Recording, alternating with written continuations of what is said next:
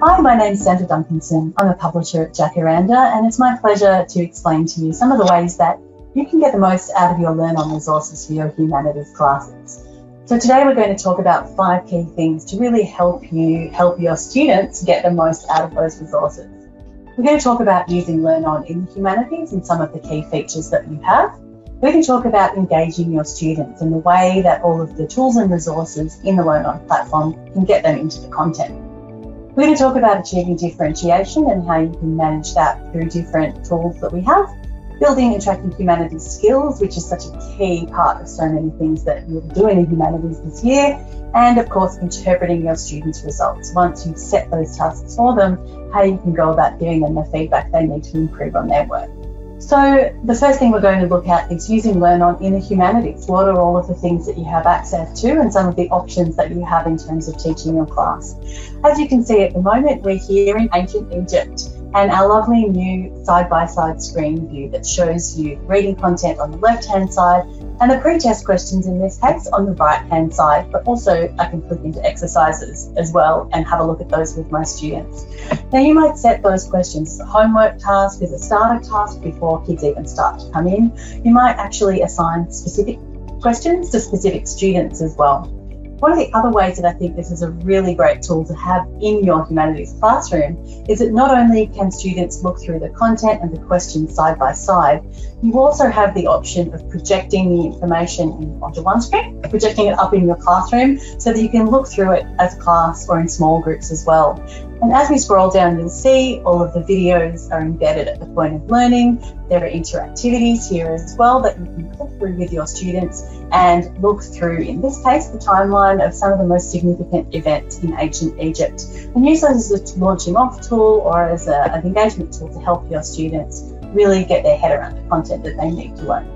So the second thing we're going to talk about is engaging your students in their humanities content. Now, as you can see, we have the beautiful double page spread open here with your check your understanding exercises on the right-hand side and the water in the world topic on the left-hand side, one of my personal favorites from Year 7 Geography. As you can see, there are a number of different aspects of the pages here to help keep your students engaged. As you scroll down the reading content, you can see all of the maps and all of the images are a really nice large full page width. So again, projecting them in the classroom gives them a really good opportunity to see what's going on and for you to have some really rich discussions about what you can see. You'll also see that here our key terms are highlighted and they're hyperlinked so that you can click on those and students immediately, if there are terms that they're unfamiliar with, they don't need to go somewhere else to find out the definition. It's right there on the screen, helping them to understand the content as they read through.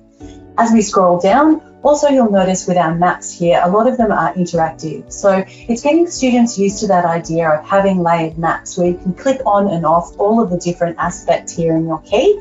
You'll also see right down the bottom of the page here that we have our on resources links, and what they do is tell you exactly what you have over here on the right hand side in your resources panel.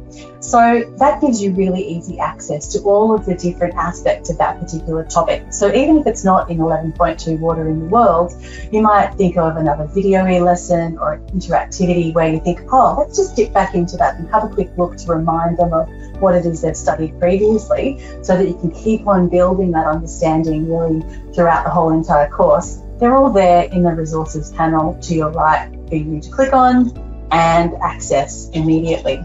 Now, the other thing that's really great in terms of engaging students in the content here is you can see with the left-hand side information that's sitting there in the beautiful pictures, you've also got on the right-hand side here a whole range of different question types. It's not just here's a question, write the answer. It gives students the opportunity to drag and drop different answers. They might get it right, they might get it wrong, and regardless, they're always provided with a solution at the point of learning. So they get that feedback always to be keeping them in the content and thinking about what do I know, what do I need to know, what do I need to improve further.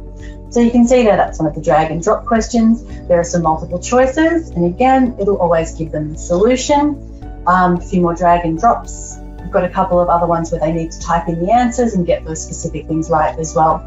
So the students are working through the questions all the time that relate to the content, staying on the page, staying engaged with the learning activities that you've set for them, and giving them an opportunity to have all of those resources at their fingertips. on the one screen at the one time. So it's a really great way of making sure that once they're in the content, that they stay there. Because they don't need to go to other places in the internet or books or worksheets or anything like that. It's all there for them to learn on the page.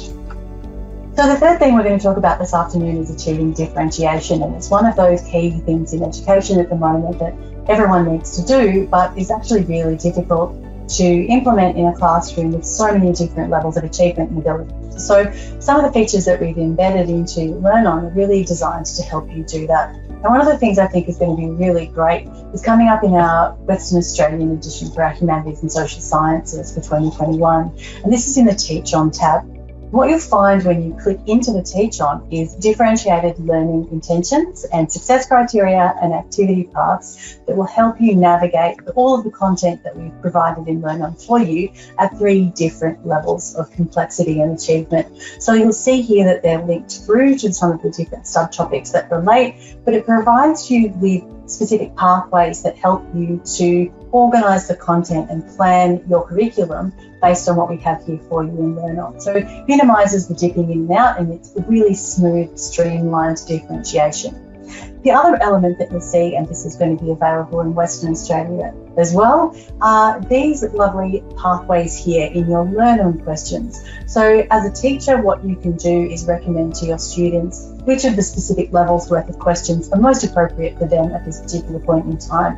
You can assign them all of the questions, you can assign them just the level 1 questions to get started, level 3 if they're really advanced, and it just takes them to those questions that apply to their particular level.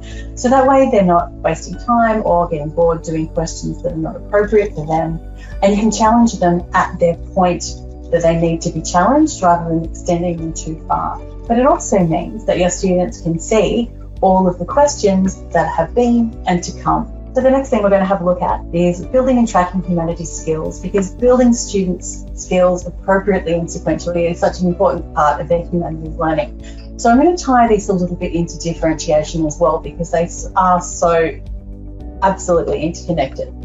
Now, we've also moved in place and time, and here we are with the Roman army in ancient Rome. So I just wanted to show you quickly what you can do if you have some students in your class that you want to assign specific question types and specific skill types of questions to.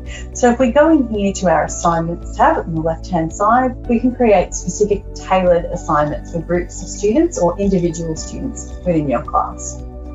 So here we see all of the subtopics for ancient Rome.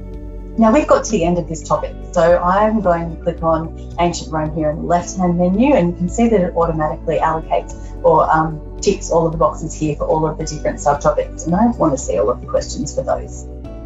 So as you can see, all of my questions relating to that topic have now opened up, and I can see them all scrolling down here below that I've got 13 pages of 15 questions. Now, as I mentioned, I have those group of students in my class. I'm not sure how well they've really gathered a lot of the information or built their skills, particularly in a specific area. So what I can do is I can select specific types of questions from all of those question sets from my topic based on the marking type. So I can pick all of the automated questions so that the students are getting that immediate feedback when they're answering the questions at the time, or the manually marked ones that I can go back in and mark myself later. But I can also pick questions based on the specific skills that I want to see how my students are going with. So in this case, I'm a little bit worried that they haven't necessarily got those ideas of sequencing chronology very well. So I'm going to pick the questions related to that, and I'm going to pick the easy ones particularly because this is a group of students in my class that are not really very strong students. So I want to give them a balance of questions that are some that they can find success with and some that they might find a little bit more challenging, but without being overwhelming. Now all I'm going to do is simply apply the filter, and it'll pick those questions out of all of the questions in the topic for me. And here we go. You can see it's found 15 questions for me in that topic that assess my students' skills at that particular level. So now what I want to do is I'm just going to pick them all. I'm going to click them there. It will pick all of those questions for me. And I'm going to quickly go in to review them and select them for the specific students in my class that I'm concerned about. So I've picked questions from each of the topics. This I'm going to do as a practice. I'm not really interested in using this as an assessment tool for them. Happy to keep them in the order, But I know that I've already set up specific groups in my class of students based on how well they are going. Now, my blue group are my group of students who I'm not sure that they're really keeping up with some of these concepts and skills. So they're the group that I really want to assign this specific test to. My purple group are going great guns. They're working on extension material. They'll be fine. And my kids who are not in any group yet are new into the class for this particular term. So I'm going to give something else to them and assign that differently later. So as you can see, my blue group here, my 4 students, they will be assigned that particular task of those specific easy questions that test their ability to sequence events in chronological order and how well they can sort of work through some of those questions. I'm also going to give them the option of seeing everything once it's done, which is fine, and I'm going to make it available immediately. Because this is a practice, I'm going to give them a while to do it. So we'll set it for the 30th so that they can do it by 6 o'clock. Then what I'm going to do is assign that to them, so that will pop up in their learnON and they'll know that I've assigned a specific question set for them to actually complete in learnON themselves. So it's a really great way for you to be able to set specific differentiated tasks for specific groups of students or individual students within a specific class. And different groups can have different activities that they've been set and different exercises that they can work through so that you can tailor that content really specifically to their needs. So the last thing we're going to cover is interpreting student results, because of course once you've built and tracked assignments for them and set them some tasks in learnON, you'll want to know how they're going and how their skills are tracking. So what we're going to do now is have a look on how you can see your students' reports and the results of the tasks that you set them. So in the left-hand menu here, we go into reports and results. And we'll be offered a lot of opportunities to filter the result there as well, to dig down really deeply into where specific students or groups of students are at in their learning. So as you can see here, as the window opens up, I've got a lot of options here in the top row for filtering all of the different results. I want to see at this particular point just the student selected questions. So the students have gone in themselves and done those particular tasks. Now I have a concern here for Jon Snow. I'm not sure whether or not he's keeping up particularly with some of our skills. So I'm just going to at this point filter for his results exclusively. Now I want to see not just all of the questions that he's been attempting, but I'd like to actually see how he's going in some of the specific skills. So in particular, I'm a bit worried about his ability to sequence things in a chronological order. So I'm going to filter for skills and show all the results for all questions and show the report. Now what I will see then is Jon Snow's specific results, and as you can see here for his history content that we've been working through on ancient Rome, I can see that remembering and understanding, he's achieved 69% for all of the questions that I've set him on that. So I know he's tracking okay with some of those first few. And you can see that they're colour-coded as well. So at a glance, I can see the first couple, I don't need to worry about sequence of chronology at all. I can see that he's got all of those questions right that I've set him. Where I do need to be concerned, however, is a little bit further down into my skills with determining historical significance. And some of those aspects of analysing cause and effect seem to be causing a little bit of difficulty for Jon Snow. So it's a really great way in the learnON platform then that once you set those really carefully differentiated, targeted tasks for your students, that you can come in here and dig deep into how they're actually going. Now, as we get further through the year, of course, this will also fill out with all of his geography, economics and business and civic and citizenship skills as well. Now, that gives me the opportunity to compare and contrast how he's going with similar skills across different subject levels. So remembering and understanding perhaps in history might be great, but perhaps when we get to geography and things might perhaps rely a little bit more on numeracy skills or different types of literacy, reading maps and things like that, I might see either a slip or an increase in some of those results. So I can get a bigger, broader picture of exactly how my students are tracking and where some of the shortfalls might be in terms of their understanding, and then use those really carefully differentiated skills tests to scaffold their learning and to help them build up those skills that they might not yet have been able to master. And that's getting the most out of your Humanities learnON title. Hopefully you'll have learned something new from our 5 quick tricks and tips that will help make using learnON more engaging and rewarding for you and your students throughout the teaching year. So hopefully you've learned something new, but if there's any other questions that you still have or you'd like some more support from us at Jacaranda, we are always happy to help you out whenever we can. Just get in touch with your Jacaranda education consultant. They'll be able to answer your questions or put you in touch with someone in the publishing team who can work through a few more of the content-related teaching issues with you that you might have. So best of luck for a fabulous teaching year and enjoy your learning journey with learnON.